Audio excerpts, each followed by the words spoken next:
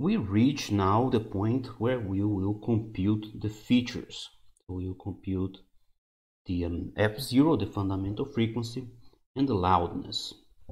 And we come up here with this setup the session, and it's the DDSP spectral operations reset CREPE.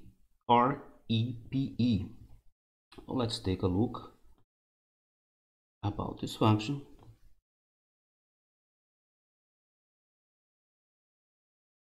And this is a function to reset the global state of the CREPE to force model rebuilding. So at this point, we are here at the spectral operations. And if we go to the GitHub on the spectral operations, we see here import CREPE.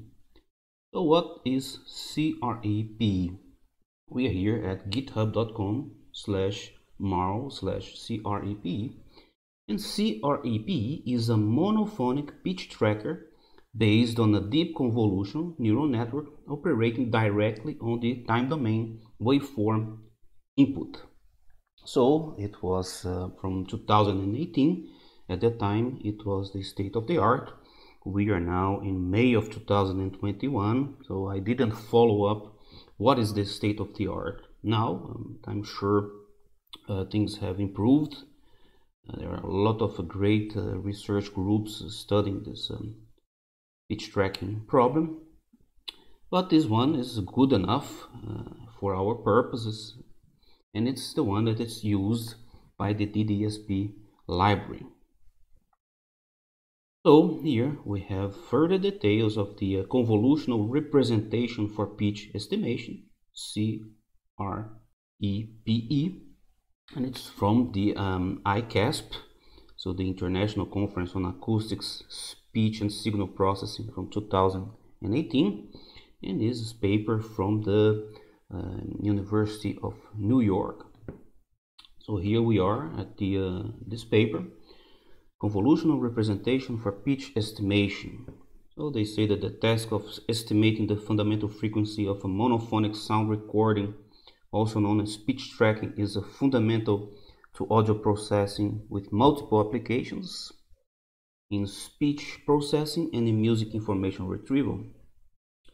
And they tell about some techniques such as the PYN algorithm that's based on combination of DSP pipeline and heuristics, and they perform well on average, but there are cases which they fail to correctly estimate the pitch.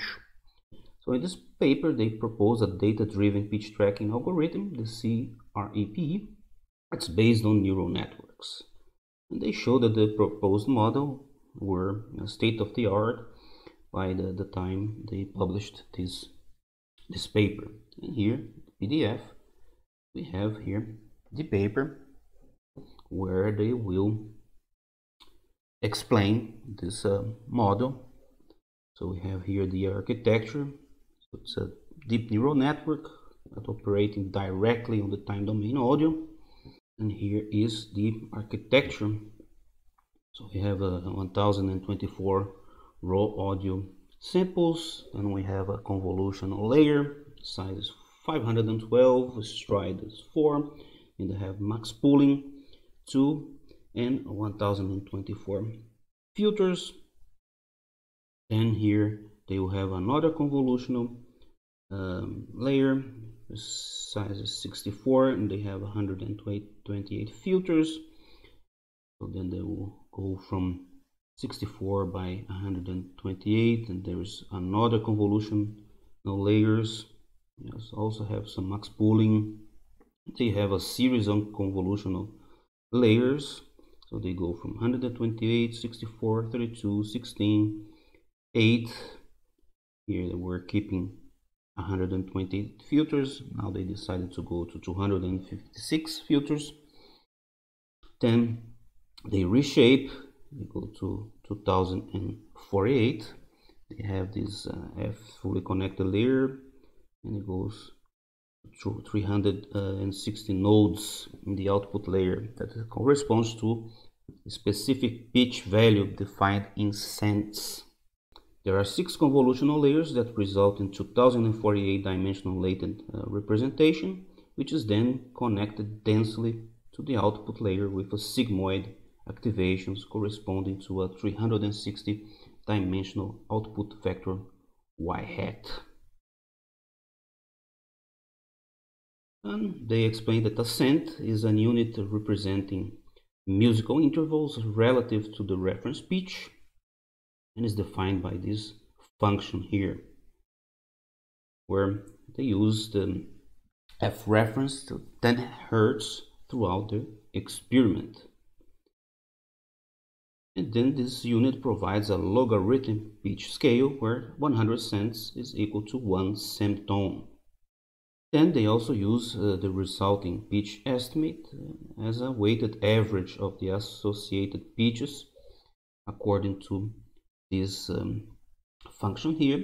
However, they explain here that for the library they changed the weighted average, so this is slightly different from the paper, and this here only focuses on the neighborhood around the maximum activation, and they found that it's shown to improve the pitch accuracy. The target outputs that used to train the model are 360 dimensional vectors where each dimension represents a frequency beam covering 20 cents, and the same as the model's output. And the beam corresponding to the ground truth fundamental frequency is given a magnitude of 1. So they explain here they use the ADAM optimizer with a learning rate of 0.002. They have here the binary cross entropy between target vector y and the predictor vector y hat. And the binary cross entropy is given by this equation 4. Then the best performing model is selected after training until the validation accuracy no longer improves for 32 epochs, where one epoch consists of 500 batches of 32 examples randomly selected from the training set. Each convolutional layer is preceded with batch normalization and followed by a dropout layer with the dropout probability of 0.25. And they implemented using Keras with a TensorFlow backend. So they also explain the data set. They used the data set. Let's see. They used 2 data sets. The first is RWC Synth, contains 6.16 hours of audio synthesized from the RWC music database, and is used to evaluate the BYN algorithm. So you can check here the reference for this RWC music database. Then they explain the methodology. So they trained the model using a 5-fold cross-validation, and they used 60-20-20 for train validation and test split. They evaluate the algorithm's pitch estimation, measuring raw pitch accuracy and raw chroma accuracy with 50 cents thresholds. Then they compare their CREPE against the state-of-the-art at the time, monophonic pitch tracking. It was the PYN and the swipe. You also have reference if you want to understand what they're talking about here. Then they show the results. They compare their method with other methods, and here they have some conclusions. So they say that the robustness of the model could be improved by applying pitch shifts as data augmentation, so to cover a wider pitch range for every instrument. In addition to data augmentation, a various source of audio timbre can be obtained from software instruments. There's the nth synth dataset is an example where a training dataset is generated from the sound of software instruments. And here we have the reference, and you can go further if you are interested in understanding. So it's a very interesting convolutional neural networks model that goes from the raw audio and gives you pitch estimation, pitch tracking. And this is what they are using. So they're importing this CREPE, and it was developed by the Music and Audio Research Laboratory and the Center for Urban Science and Progress at New York University. So there are many interesting research going on at the New York University. They have this very interesting music and audio research group, so you should check out what you're doing. So here they use CREPE. Let's go back here, and they need to reset the global state of the CREPE to force model rebuilding. This is what they are doing here. Next, they are computing the features. They are just having this start time, and they use this time to compute the amount of time it takes to extract the features. And they have here this variable audio features, which will receive the return of this DDSP training matrix compute audio features. And this take the audio as an argument. And this is what we need to investigate now.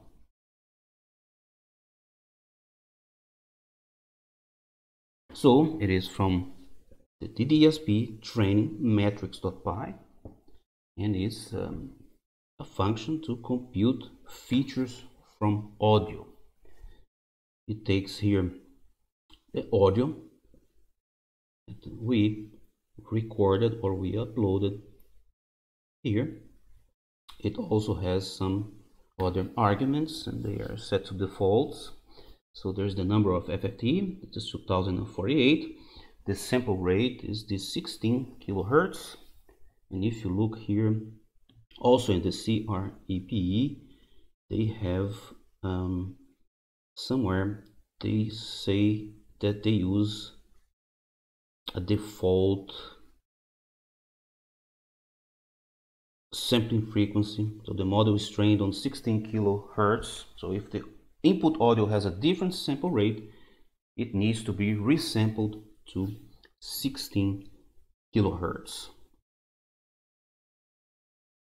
So audio features, there will be audio, and it will squeeze the dimensional. So it's a dictionary. Now we will have the audio features loudness, and then it will call another function from the spectral operations compute loudness, and it will take also some arguments like the audio, the sample rate, the frame rate, and the number of FFT. Then they have audio features F0 Hertz and audio features F0 confidence, and they have this other function from the spectral operations compute F0. Well, we need to investigate further.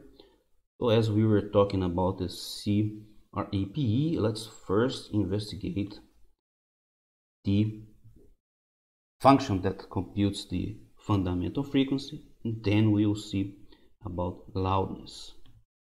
So let's go back here and investigate compute F0. So it's on spectral operations from the DSP, and this function is non-differentiable and takes input as a NumPy array.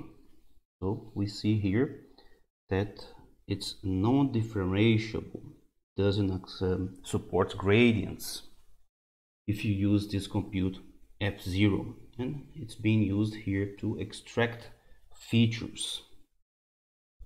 So it takes a NumPy array of single audio example, and the shape should be the audio length. Then it takes a sample rate in hertz, a frame rate, so a rate of F0 frames in hertz, and they use Viterbi decoding to estimate F0. So the Viterbi algorithm is a dynamic programming algorithm for obtaining the maximum a posteriori probability estimate of the most likely sequence of hidden states. So this algorithm has found application in decoding the convolutional codes using in a CDMA and GSM digital cellular, dial-up models, modems, satellites, and is also commonly used in speech recognition, speech synthesis, diarization, keyword spotting, computational linguistics, and so on. And for example, in speech-to-text, the acoustic signal is treated as the observed sequence of events, and a string of text is considered to be a hidden cause of the acoustic signal. And here you can understand more about this algorithm. And this algorithm is used in a Viterbi decoder that uses the Viterbi algorithm for decoding a bit stream that has been encoded using a convolutional code. And you can also read about the Viterbi decoder here. And they can use, if it's set to true, it can use Viterbi decoding to estimate the F0.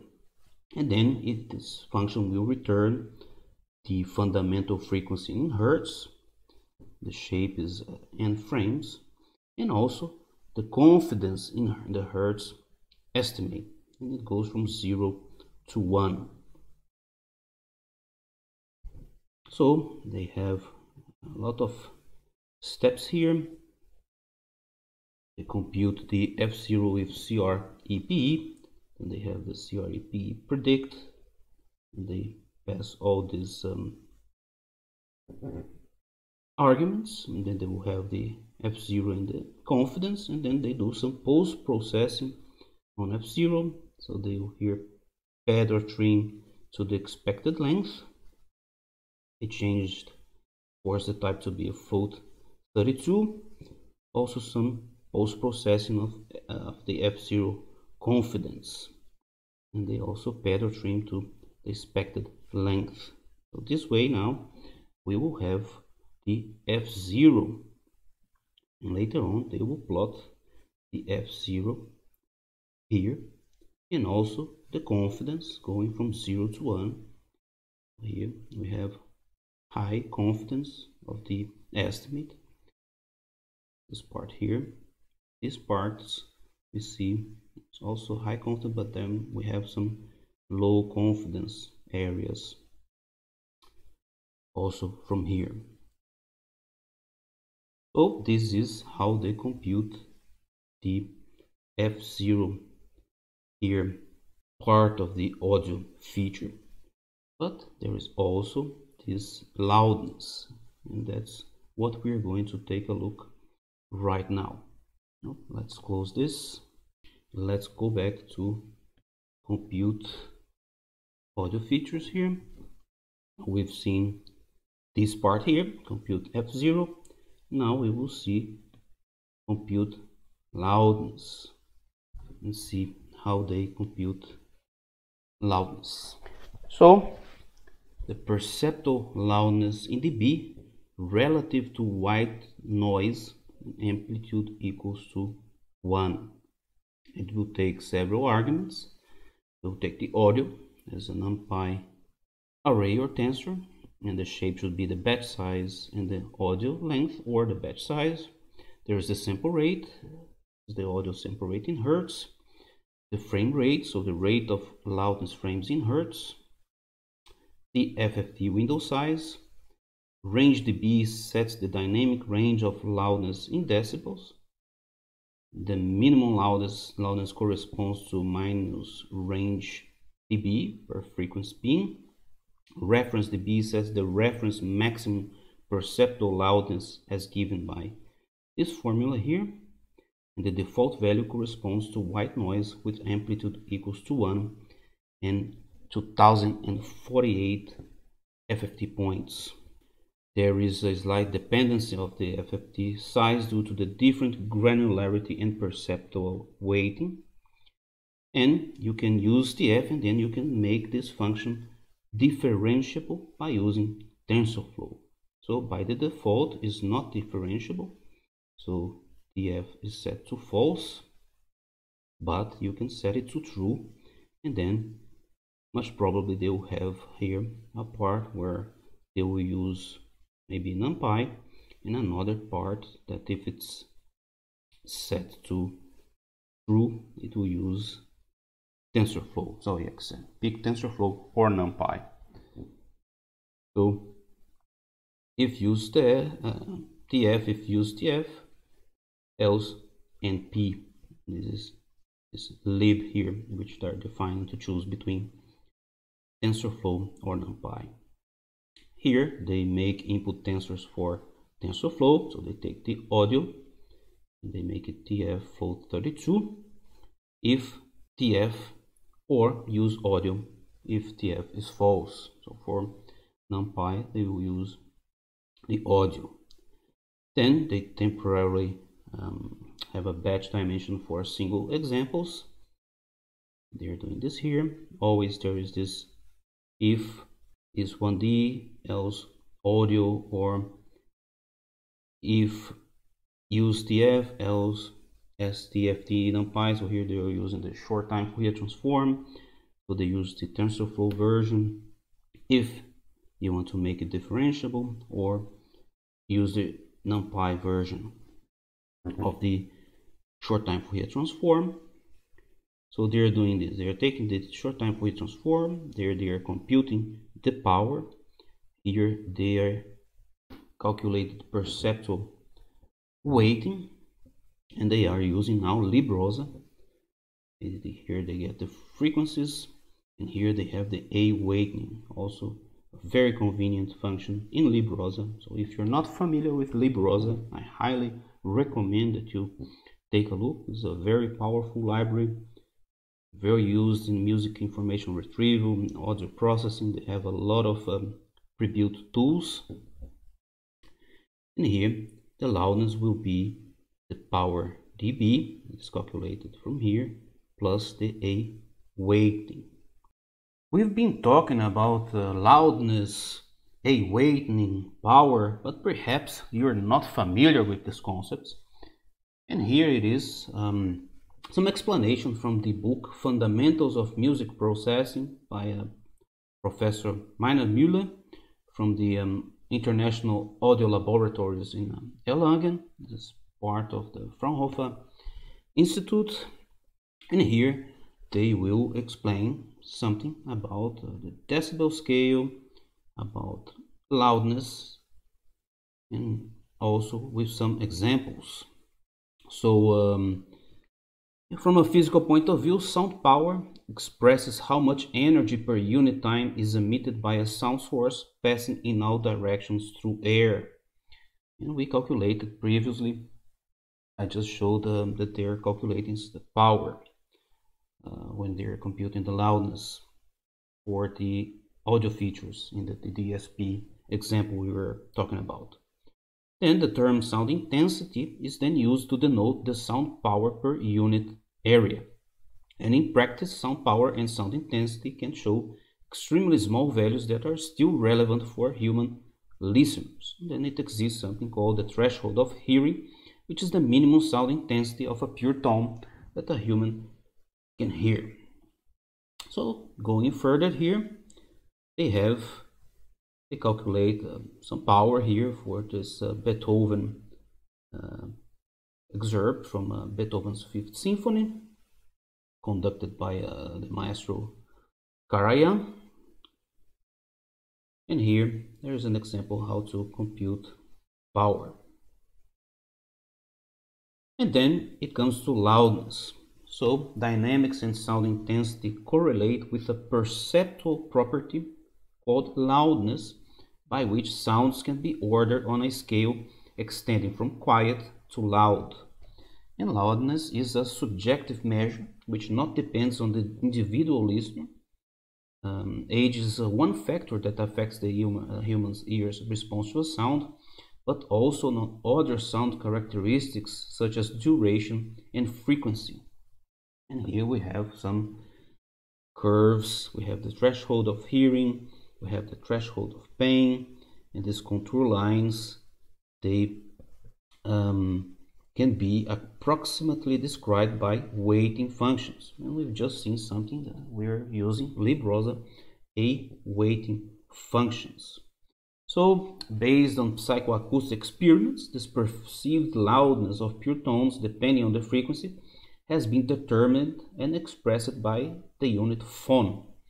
And this following figure here shows equal loudness contours, where each contour line specifies for a fixed loudness given in phons the sound intensities over logarithmically spaced frequency axes. And then these contour lines can be approximated by weighting functions. And here, for example, we have these weightings, and this is defined by this standard IEC electroacoustic sound level meters specifications, and we have A weightings B, C, D. And here we have, for example, an equation for the A weighting. And here in LibRosa, we have here, there is this LibRosa A weighting, which is used by the DDSP to calculate the loudness.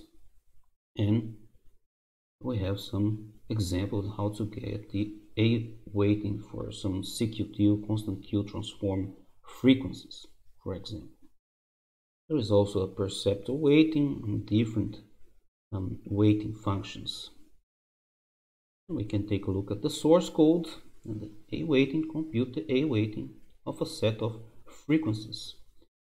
Takes as arguments the frequencies and the minimum dB, and clip weights below this threshold, and it will return a weighting. And here is the example. So we see there is this weights 2 plus 20 times log. So there is a function here. Should be something similar to what is explained here. So this is an example here. For example, they will get chirp signal with equal power, and then the chirp signal with equal loudness, and we can perceive some difference. So this is with equal power.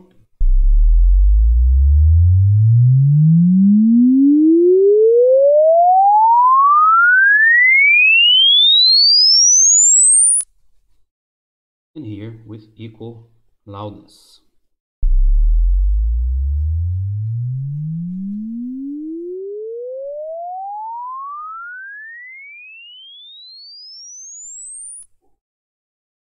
So if you want to go deeper in these basic concepts, I highly recommend the Fundamentals of Music Processing by Professor Müller. It's a very good book with a lot of examples. And then we can go back now to where we were in computing, extracting this loudness feature to use in our DDSP example. They set some dynamic range, the average over frequency beams, they remove the temporary batch dimension, and they compute the extended length of loudness vector. Then they pad with minus range dB noise floor, or they trim the vector, and it will return the loudness. So at this point now, we will have our features, and there's a dictionary. Audio features, it's a dictionary. So the dictionary has some keys: audio, loudness, F0 Hertz, and F0 confidence. And then you can access the data as you want.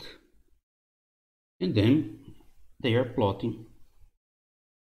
So they have here with pyplot, they are plotting the loudness, F0 and F0 confidence. And here we have our features.